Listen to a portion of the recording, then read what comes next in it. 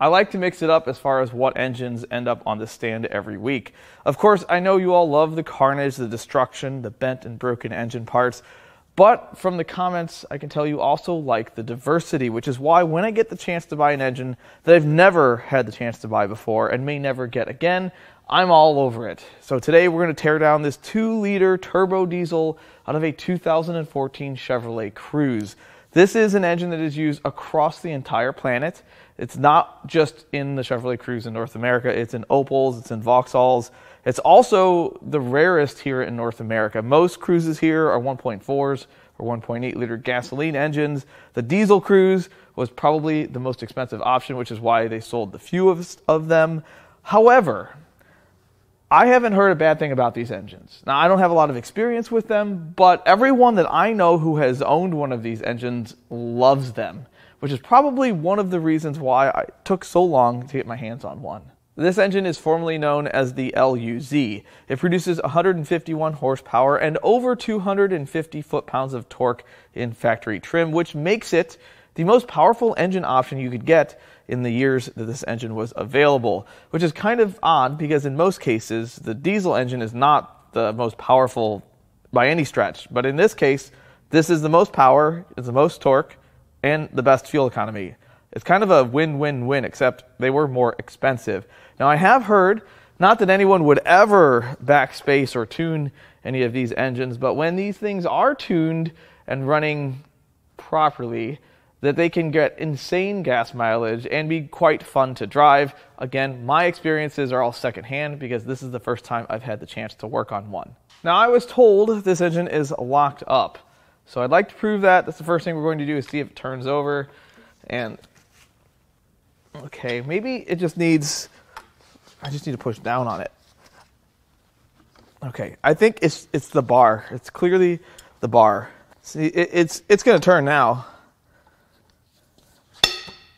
See, it turned. It's not locked up. See, it's not really good sounding, is it? Let's try it a little more. Feel like I'm gonna break the crank bolt. Let's go the other way. I don't know if it's a reverse thread either, so that could be a problem. You know what? Let's get the big bar. If this doesn't do it, it should have. See, it's fine. There's nothing wrong with this engine. It feels kind of rusty, to be honest with you. That would be a shame. It's blowing stuff out of where the injectors were. Boy, wouldn't that be something if this thing was just rusted up? Hey, we're throwing junk out. What is it? I don't know. But it turns all the way over. See, we fixed it. This is not the channel for destruction. It's the channel for repair. There's nothing wrong with this engine. I mean, we don't know that yet. But it turns all the way over, which means that'll come apart just fine. The next first thing I'd like to do is remove the timing cover. This may tell us a lot.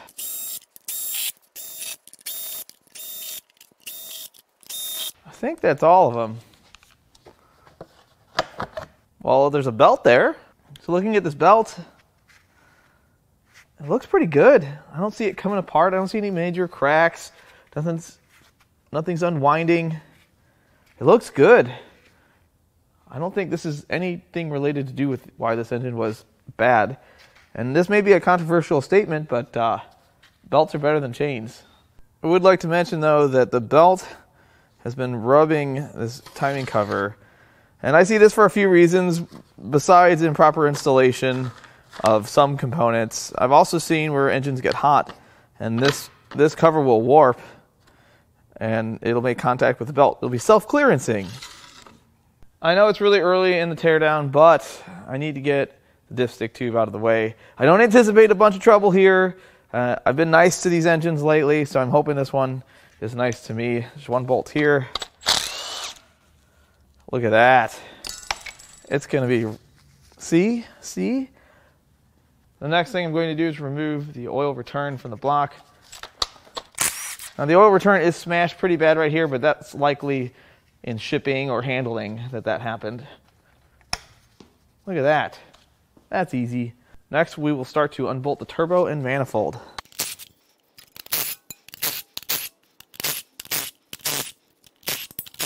I do need to remove the oil feed before we do that.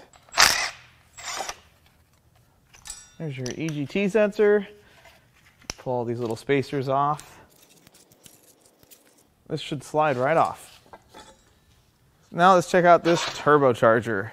This is a VGT turbo, which means it has different geometries, helps spool it up faster and also retain top end. It's like the best of both worlds. And this is nice and free. It doesn't bind up. It doesn't have a bunch of resistance. So I think that part works okay. And turbo spins okay. No in and out play. No jokes. Wheels do not hit the housing. There is some debris in there, but I think that's from shipping. I don't see any damage to any of the impeller fins. It all looks pretty good. I think that's a good buildable turbo. Since we're on the side of the engine, I'm just going to go ahead and get this bracket removed. The next thing I'm going to do is remove the oil filter from the oil filter housing.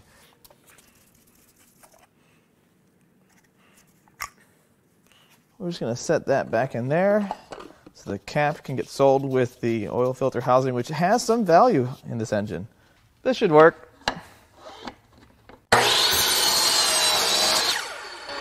It kind of works. You know what I like better though? A way to hold this without using my hand. This looks like a tool. And I can cut through it and it's okay.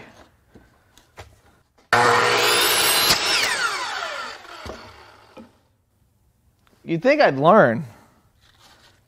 But hey, this is what I wanted to achieve. It doesn't matter how you got to the finish line, right? It kind of matters. That was not good. Sorry, Brett. So this is actually not bad. I don't see a ton of shiny stuff in here. I don't see any slivers of metal. No glistening of any kind. I could be wrong, but I don't see any forbidden glitter in this filter. None at all. As much as I'd like to start on the intake manifold, there's a lot of other stuff that needs to come off first. First thing we're going to do here is remove what appears to be a coolant line that goes to the intake manifold. So it'll clip here. Come on. Do the things. This is going swell. Oh, if I do that, that's the ticket.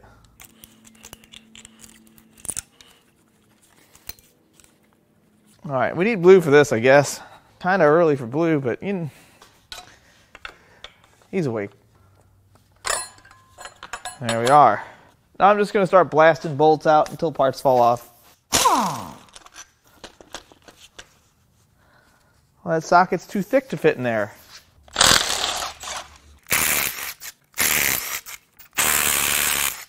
Well, there's another 15 that's directly behind this hose. It's great placement. It's literally, I'm going to have to remove that hose to get on that. Just going to give it a little help there. Okay. That is really tight. That was unnecessary. Okay. But just perfect. Next, I'm going to remove this motor mount bracket. I think I can get this off without pulling that harmonic balancer. I can't get this off without pulling that harmonic balancer. Like that was going to do it. Here's a good look at the timing belt. It's definitely had a water pump. You can see that someone's been in here with a whiz wheel cleaning the gasket surface my favorite way. Everything looks pretty good. A little bit of moisture sat there, but not a lot. And I think at this point, I'm going to take the belt off And we'll start to take this giant bracket off that has the injection pump on it. Let me go ahead and get this nut loose while we're here. That didn't take very much. Does this just come off? Yeah, no. No, definitely not. Nope. Why do I keep trying? I got an idea. If you ever wanted to see how not to take a timing belt off, this would be it.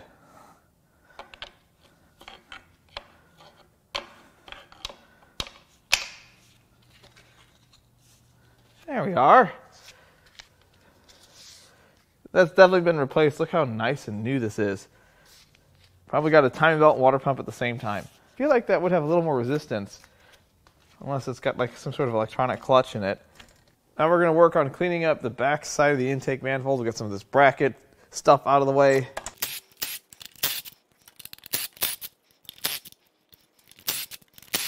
Just taking all the 10s out. I think I ran out of 10s.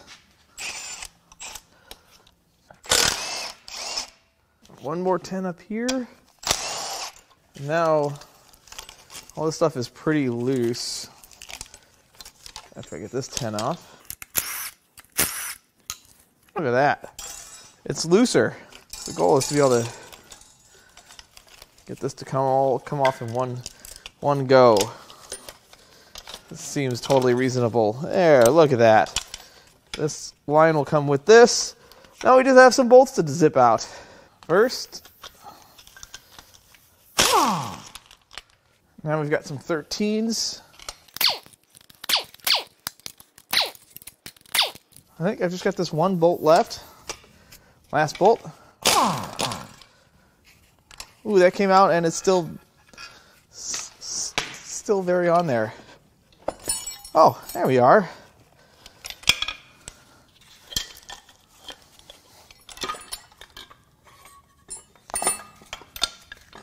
And we're off. So sitting on the block, I found this mangled band clamp. Someone was in here. We already know that. Now we're going to get the injection pump off this gigantic bracket. Once we get the right size socket. A 12 on the GM. It's fine.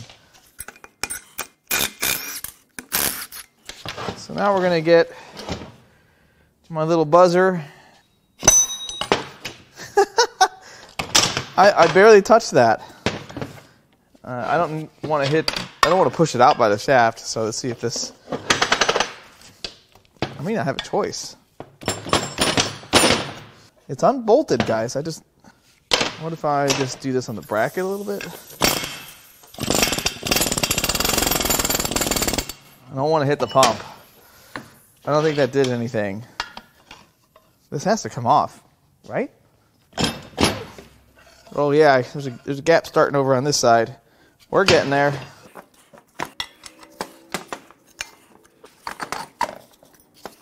Looks like it had some slack holding that thing on. So to me, this pump looks like it's been replaced before. The fact that there's paint halfway up the metering valve and the paint on everything kind of indicates that yes, this is not the original one. I have no way of verifying that. It's just my own intuition.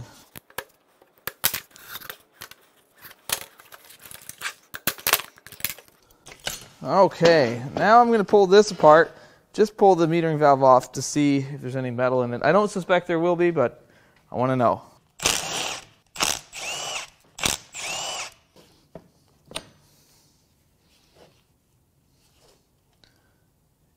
It doesn't look terrible. So one thing I did notice is there's a little bit of rust in there.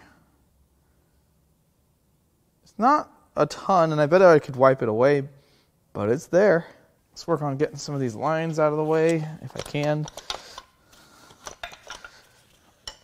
All right, that's off. So the next thing I'd like to remove is this, which appears to be some sort of positive crankcase ventilation component. Some sort of accumulator. This pops right out of the oil pan, but this has a fastener that I'll just show you. So it's not a Torx. It's got five ribs. Why? Of all the fasteners you could choose, why? This is why a lot of mechanics hate engineers. I'm just going to say that. You guys all agree. We're going to see what we can do here. We can try some stuff. That didn't do anything. I don't have that in my shop. I looked. So we're just going to break this part that I would never sell anyway. And it's going to be okay.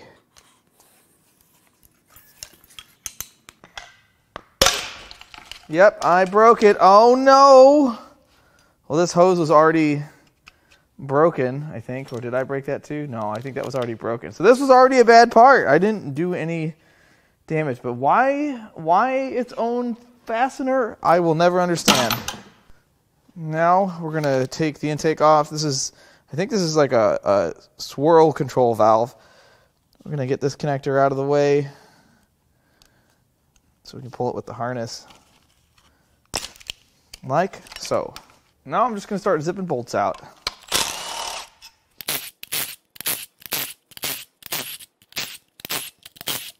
I think this just comes right off at this point. Oh, it's easy. Let's get a peek at these intake valves. That one looks dirty. That one can barely tell. I mean, they don't look terrible. Oh, there's some carbon debris in there. One looks okay. Oh, yuck. That's a bunch of water and a bunch of carbon. And a bunch more water. So this engine definitely had some water in it. But we don't know whether that was from being rained in. Or maybe it sucked in water. We don't know that yet. And here's the intake manifold. Pretty simple design. There's a swirl control. It moves this shaft, which has these little throttle plates in here that open and close. They do this for emissions and better combustion. It's actually pretty clean in here, all things considered. A lot of times these look really terrible. I mean, if you want to see a terrible one, look at the... see, that one doesn't look so good. But look at the Eco Diesel that I tore down just a few weeks ago. That one was pretty rough. Also noticed some engraving on the intake. Is that factory? I don't think so. Next, I'm going to zip the cam gear. Probably should have done that before I pulled the belt off. Now, that's pretty interesting. So the cams come off with the, would you call it a valve cover? It's more of a cam housing than anything else. Both of these cams right inside the housing. I have no idea how they come out, but I would wager once we get this off, we'll be able to slide them out one side. Let's go to the other side of the engine. As it turns out, I think I do have this fastener. Nope. So on the back side of the engine, there's a little oil fill housing, and then that's a vacuum pump. Let's get that off first. I'll just get this out of the way while we're in the neighborhood.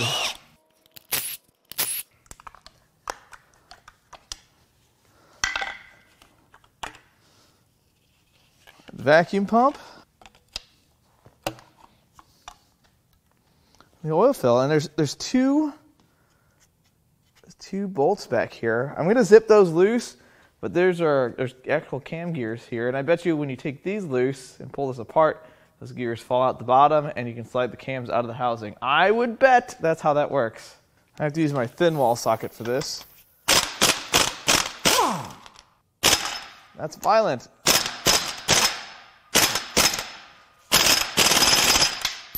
I think bad stuff's happening.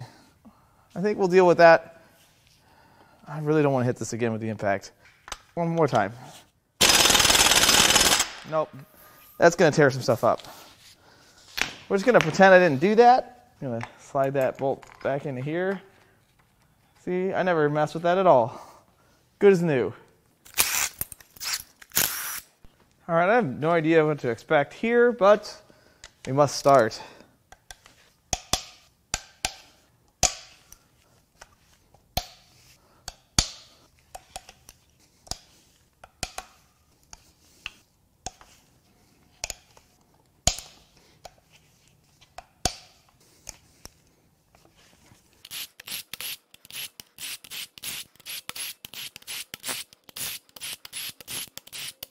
Does this lift off easily? Oh yeah. It should lift off pretty easily.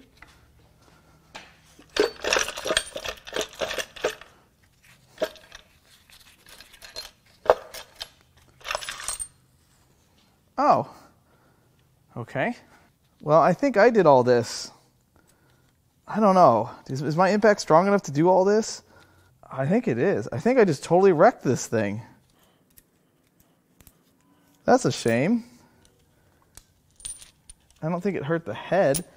It just hurt all of the valve train. Not all. Some of it's fine. Well, that was a mistake. So I'm pretty sure my impact did all this. I mean, I don't know.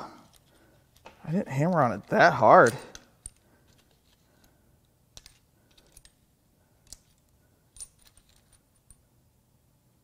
Wow. Left little marks here. Tore some teeth off of the gear. I'll show you that in a minute. That's a lot of carnage for my air impact. I have a hard time believing that.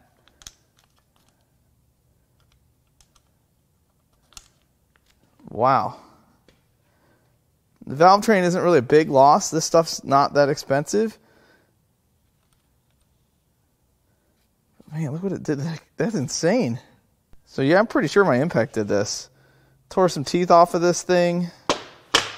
This one looks okay. Although that's the one that came out. I guess I don't really, yeah, that makes sense. So this cam should slide out of this. Is there some sort of keeper? Something keeps this in here. I bet it's on the back side of this. There's probably a bolt. I'm gonna leave these in here. The cams look pretty good. I don't see any damage there, but I definitely caused a bunch of damage. That's kind of a bummer. I know you guys that are familiar with these are like, what did you do that for? I don't know. It seemed like the thing to do. Rockers, not long for this world. Yeah, this is just destruction everywhere. Get the rest of this apart here. It didn't destroy all of them, just most of them. There's still some survivors. Before I go zipping the head bolts out, we need to remove our water pump.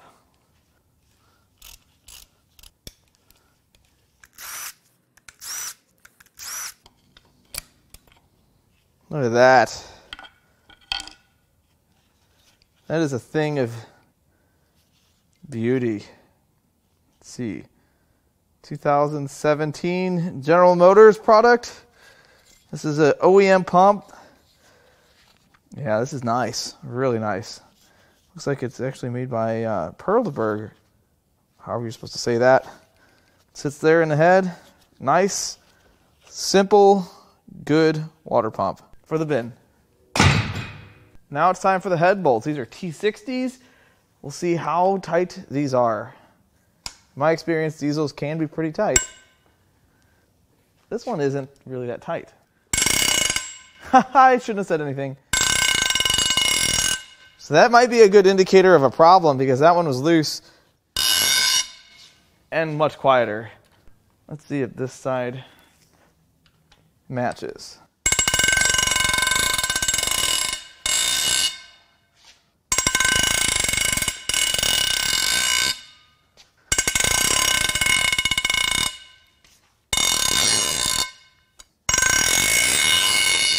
It's ear-piercingly loud. Ah, these two are loose. This is why I do this with the breaker bar, because with the impact you can't always tell.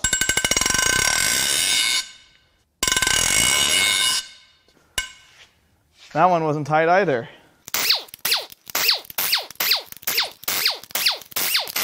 Look at those bolts. These are serious bolts.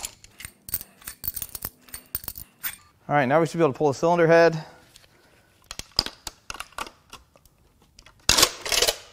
Well, we have a head gasket. It looks okay. I think. Yeah, that looks good. I don't see any signs that this is blown or has any problems. I don't really see any problems except for the fact that there's a ton of rust in here. So the good news is that I don't believe the valves hit the pistons when I made my mistake, which is kind of odd. That's really odd, to be honest with you. There'd be fresh impact marks, and there isn't. And those two are at the top of the board. I can't remember where all the broken ones are. There's definitely a lot of rust. I don't see any holes in any of the pistons. Ton of rust in this one. That's definitely why this engine was quote-unquote locked up. I think at this point we're going to turn the crankshaft over and make sure that all these go to the top of their bore. So 2 and 3 seem to be at top dead center. Let's get to 1 and 4. Okay, so that's at the top of their bore. I don't hear anything loose in there. 2 and 3 are definitely a lot of work to get to the top, but I don't see any signs that there'd be a bent rod. Except actually, something sounds unhappy in there. We need to do our test. All right, here we go.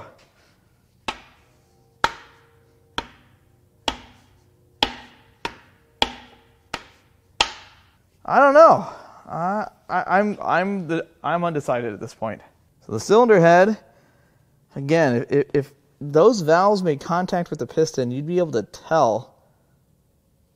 And there really isn't any signs of that. I don't see any burnt valves, any damaged valves. You don't see any cracks in the cylinder head, although it's really dirty and it'd be hard to tell. Lots of rust in there. Cooling system looks kind of plugged up on that cylinder. The rest of this looks okay. I don't think this one's ever been off. Now, I don't believe there's going to be a bunch of engine sauce in this thing, but I've got a pan underneath it just in case. I don't know that we've ever had a totally dry engine. But I think it's leaking a couple drops, nothing wild. So the fasteners that hold the oil pan to the block are bribe sockets. They're an R10. We haven't had that on the channel before. I'm noticing a trend of sticky fasteners. Sounds like these have been off before.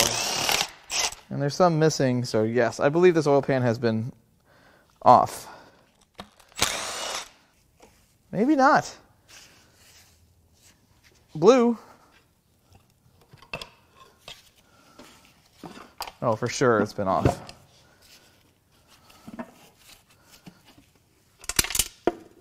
Uh-oh. There's loose stuff in here. It actually looks really nice. Yeah, there should be a pickup, I think. Yeah, there's a pickup missing. Nope, there isn't a pickup missing. The bottom of the pan has a piece that seals against this O-ring. Now we're going to remove this windage tray, if you want to call it that.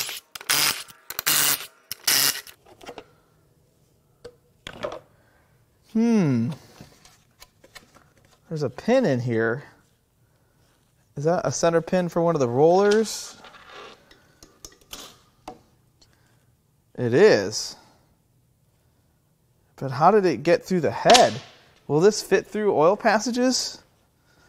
Yeah. That must have been what happened. I don't know, though. There's a lot of silver paste in here. I didn't cause that. I am so confused. Did I sabotage this teardown? Let's pull this pickup out of here. That might tell us some more clues.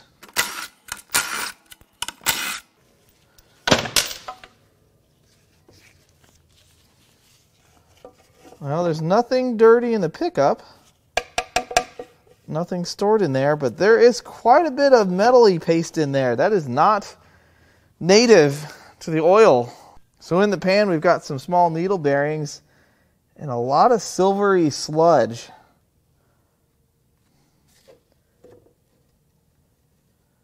It's not everywhere in the pan. It's just in most places. I think those needle bearings came from one of those rockers. Now, maybe they were partially damaged and the impact just finished the job. Next, I'm going to try to get this big crank pulley bolt out. This could be right-hand drive, too. Or right-hand thread. Right-hand drive.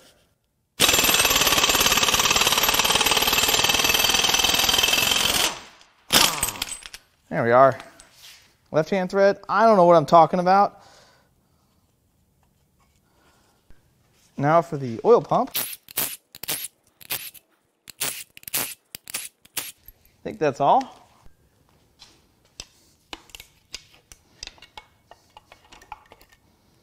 Oil pump is off. All right, let's take this oil pump apart.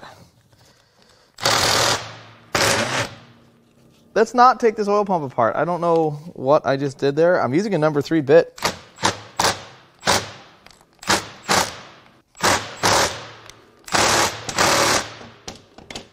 Sorry guys, that is not happening. I can turn it. It feels okay. I really don't know how to get those out. They're probably Loctited in. All right, now we're going to crack all the rod caps loose.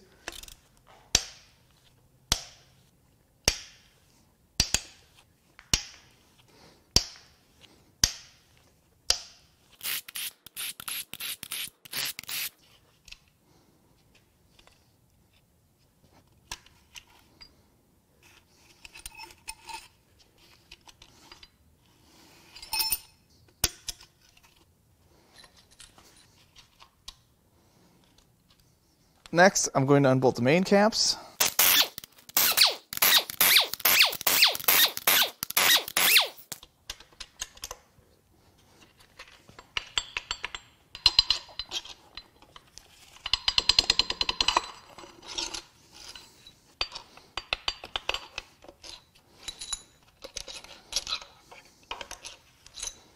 And this has a rear main plate that's still very present. It'll probably come up with the crank.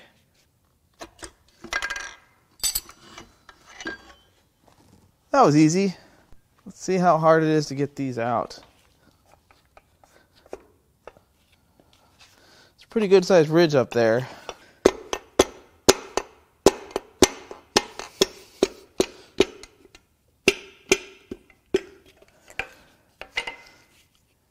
Wow, that's kind of cool.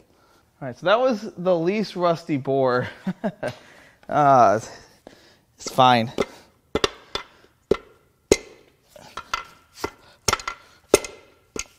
Let's get some stuff sprayed in there to make it a little easier. And I'm going to use this to kind of break down some of this rust a little bit. This will probably make it at least 14 times easier.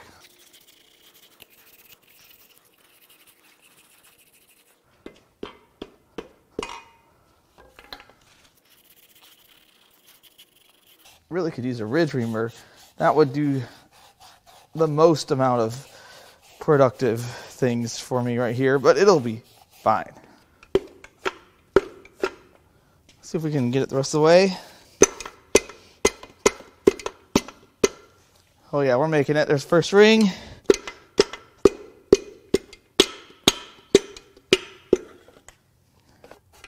I think this won't come out.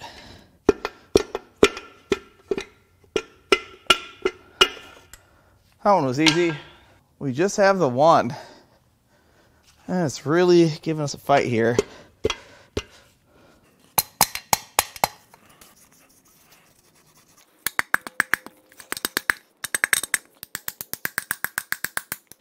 Well, we're past the first ring.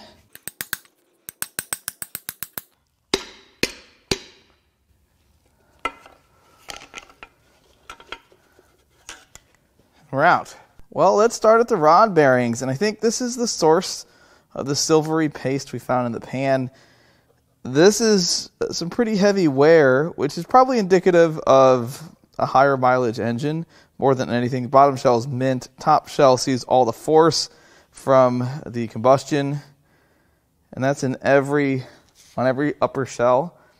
But nothing's torn up, which explains why the filter wasn't loaded up with this stuff. Because if this was something that was happening all at one time, that filter would have been loaded with metal. Main bearing shells, a little bit of wear, but these look really good. The rods and pistons, they actually look pretty good. The rust definitely has the rings stuck in the ring lands, but they'll free up. Most of them are already free as soon as you touch them. I didn't see any cracks or damage to any of these pistons. I checked them pretty thoroughly. I didn't see any signs that the valves made contact with the pistons. Those are natural valve release. I did not create those. The engine did not create those, unlike the LM2 we tore down. The crankshaft is perfect, which is great because I think this part does have some value out of this engine. I didn't see any damage to any of the journals or any other part of the crankshaft. And the bores have some very apparent rust stains. I mean, this engine was totally locked up when we got it, and the place I got it from told me it was locked up. But aside from the water damage and the corrosion, I don't really see any other bad signs. I mean, there's a little bit of rust in the cooling system, but it's not terrible. And I looked the head over a little more thoroughly, and I don't think there's any damage done to what I did. All I did was destroy all of the rockers, which, you know, if you got it this far apart, it's probably a good idea just to replace it with new. I just wish I had known that prior to. Well, guys, I don't know. I don't have conclusive evidence to point at one failure of this engine as to why it was replaced. I can tell you the place I bought it from told me it was locked up, and I assumed it would be bearing or timing related. In this case, it sat outside without injectors or glow plugs, and water collected in the cylinders and it rusted it up solid. The place I bought it from doesn't have the engine stand I have. It has brakes on it, and they don't have huge breaker bars like I do. I was able to get it to turn over, and once it broke free, it was pretty easy to get it to turn over, which made it a lot easier to take it apart. And then I emulated a 2.4 liter Ecotec and destroyed all of the roller rockers. That's what those engines do. I just wanted to show you how I could do it too. In being serious, I made a mistake. I like to show you guys the mistakes I make just as much as I like to show you the things that I know I can do correctly. And in this case, this isn't something I will replicate, but I did break some roller rockers. Thankfully, those are all inexpensive, easily bought, and parts that you should replace anytime you have that cam housing off. And I didn't see any other damage besides one cam gear. Again, not a super expensive component. I didn't really shoot myself in the wallet in this case. Once we got it torn a little further down, we saw that the rod bearings had some wear. The wear doesn't really indicate that something was coming apart or it was starved of oil or had dirty oil. It indicates that it's either a higher mileage engine or perhaps it was tuned. No one would ever do that in North America. Nope, never. It could have been tuned. It could have been tuned and high mileage. We don't really know. But I didn't see anything else wrong. Nothing. And this engine has a lot of really good parts. There's not a lot of this stuff out there, so I hope I can sell some of this to go back into service. But if you'd like to buy anything out of this engine, either for your diesel Cruze or for your desk, or if you'd like to buy anything off of anything else I've torn down in the past, you can go to Importapart.com and peruse our inventory. I've been uploading our parts cards every single week. If you don't see what you're looking for, you can shoot us an email, which I'll leave in the video description. I really hope you enjoyed this teardown. As always, I love all the comments, all the feedback, and even the criticism. I love it all, and I'll catch you on the next one.